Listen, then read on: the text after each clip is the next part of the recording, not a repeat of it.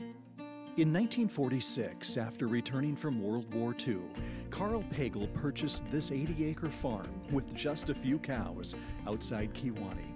Over the next 3 decades, the farm would grow to 320 acres and 65 milking cows, and with a new name, Pagels Ponderosa, inspired by Carl's favorite TV show, Bonanza.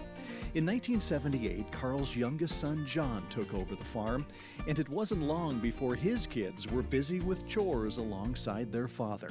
As soon as I could reach up high enough that I could milk a cow was basically when my life started in dairy farming. Chasing around Dad, milking cows, scraping cow manure, pushing up feed. Along with a strong work ethic, John's children also soon learned their dad had an innovative and entrepreneurial spirit. He was always trying to figure out how he could make things better, and then what opportunities were out there, what other things can we do to educate people, what can we do to bring more people back to the farm, keep people interested in agriculture.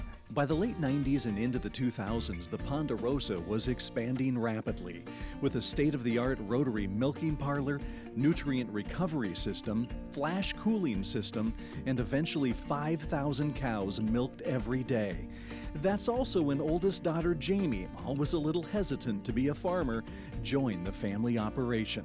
It just evolved because then we bought another business, and then we bought another, and then things grew, and then Dad's like, you know what, we can grow this business and provide for your families, and I still wasn't staying forever, and then, you know, I was there by his side through it all, and we grew together, and we had ups and downs, and we have great employees, and that's why we're here today, really, because Dad did a great job building a legacy for our families.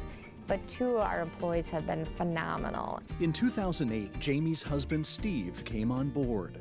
And Dad always loved Steve's work ethic, and he just always was trying to get Steve to come to the farm. And I'm like, I don't know if that's a good idea. I don't know if we'll be working together, we'll be living together, and you know, so we didn't know if that was the best thing for him. And then when he did come, it was fantastic because he was a great leader. He's very skilled, he's very smart, he's very educated.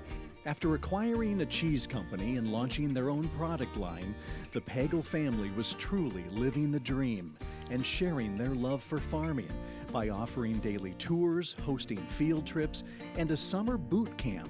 So you guys all following the directions there? Yeah. Designed to show youth careers in agriculture. But then came February 22nd, 2018. Oh, it was terrible. John and Steve were at a dairy conference in Indiana and set to fly back that evening.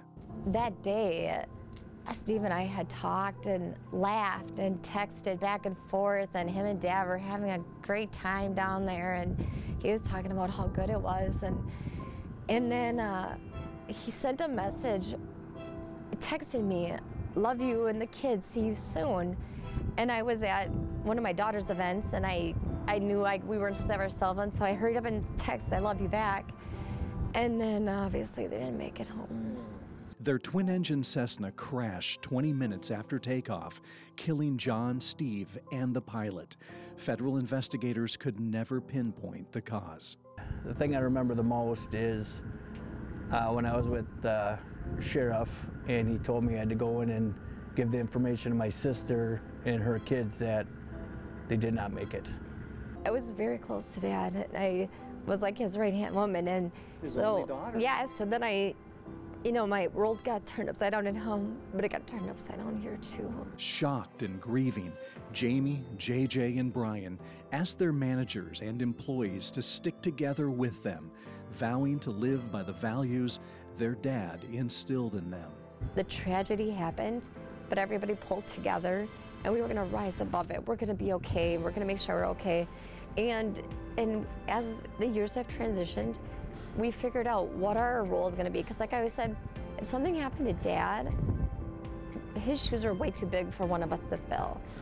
The way I feel about it is I think Dad grew us all in different areas that he knew if something ever would happen, that this place would remain successful.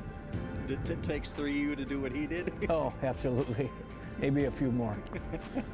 In the 5+ years since the plane crash, John Pagel's legacy has continued to grow, thanks to a daughter and 2 sons, love for him, and the Ponderosa.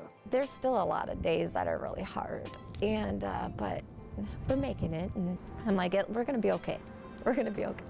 In Kewaunee County with photojournalist Michael Bergman, I'm Jeff Alexander for Small Towns.